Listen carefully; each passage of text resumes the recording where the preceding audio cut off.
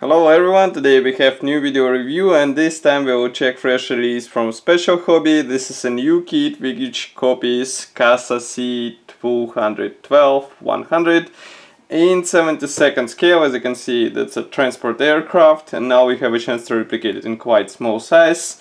And this release will be available quite soon, so we're gonna check it closer. Here you can see comparison with my hand. It's not that big box, but it can be explained with the scale of this kit. Box art is quite nice. Here you can see 3 countries. There are 3 marking options which are included into this kit. Here we have some information about the kit, that it's made in Czech Republic, of course. And here are several safety advices and QR code for the product page. So if you want, you can visit it as well. This is a top opening box, and here is what we have inside. So assembly manual is on the top, and then we have all parts packed into the same plastic bag. Of course, we will start with assembly manual. As you can see here, it features history note in Czech and English. Then of course there is a parts map, and note how many parts won't be used in this kit. So it hints that there will be another version of this aircraft. And then we have assembly process, which starts from the fuselage, of course. We continue with cockpit, joint fuselage halves, then we assemble wings, tail segment, and here we have marking options for several aviation aircraft. So as you can see here, we have, what is it? It is Spanish aircraft, and this one is Chilean Army, and here you can see the third one is Colombian Navy, which looks quite interesting.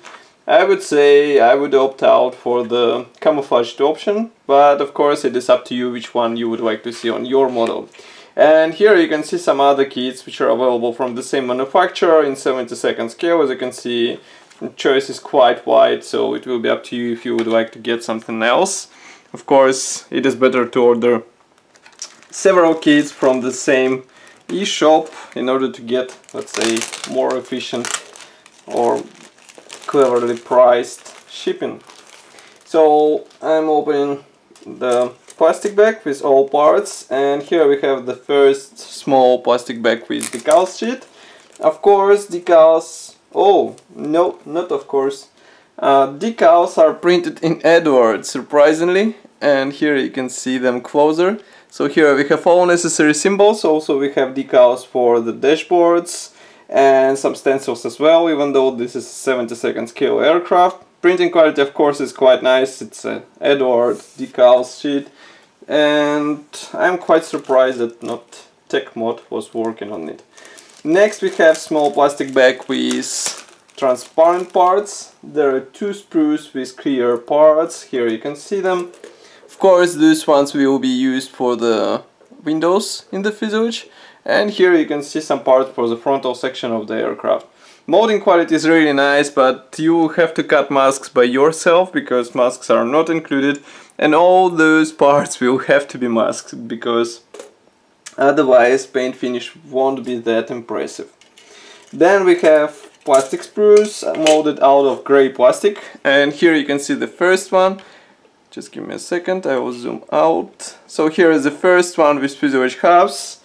Note that here we have slightly cut off nose segment, because it can be replaced with a different part, which you will see further in the video review. And all doors are separate. Here you can see the large sections, which can be also rendered separate, I guess, if modeler would like to.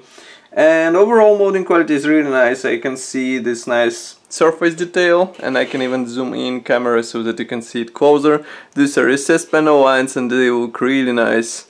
So some nice painting and pre-shading will make them look even better. Here you can see special slots for the tail wings, and now let's flip it over. Inside we have position elements, and those pins will help you with alignment, and note the tail section also features a special angle which will also help you with alignment. And there is a top section cut out which will be used for wings, of course. Next we have another grey plastic sprue. Here we have different parts for tail wings, of course. These are nose segment parts, and here we have different doors for the aircraft. So as I said before, Some others might opt out for the version with open doors, even though there is not that much interior in this kit. Only cockpit will be reproduced, and here on this sprue you can see some parts for the cockpit. So for example, here we have dashboards, seats, here we have the rear wall, some handles, wheels are molded as two-piece assembly, as you can see here, but there are also resin wheels available, which we will check in the separate video review, so if you would like to get them, stay tuned.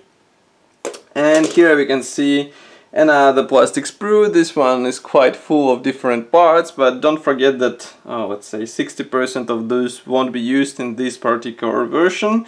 They will go into your spare parts box. Otherwise, molding quality is still nice. Here you can see some pilot seats, and let's flip it over. Inside, all parts which are divided into two halves, they have position pins inside, so no worries about this. And here we have last gray plastic sprue. This one is dedicated to wings, of course. Wings should be assembled out of 3 parts. All mechanization elements are pre-molded, so you won't be able to drop them on your aircraft. And here you can see surface details. So of course we have recessed panel lines, different hatches, everything carefully replicated. And I really like how control surfaces are replicated. They look really impressive. Note that you have to add some pushers here which are molded separately, because of course you can't reproduce them as a single piece part. And inside I don't see, actually there are several position elements. For example, here you can see them, so it should be easy to align these parts together. And as you remember, fuselage halves had special cutout for the wing, so you just insert it there and you're ready to go. So that's all for this video review, and as usual I will be happy to hear your opinion here in the comment section below. If you like this video, press the like button and subscribe to our YouTube channel so that you can get all fresh video reviews on time. Don't forget that we also have Facebook group, so you can like it as well. Thank you for watching once again, and I will see you in the next video review. Bye bye.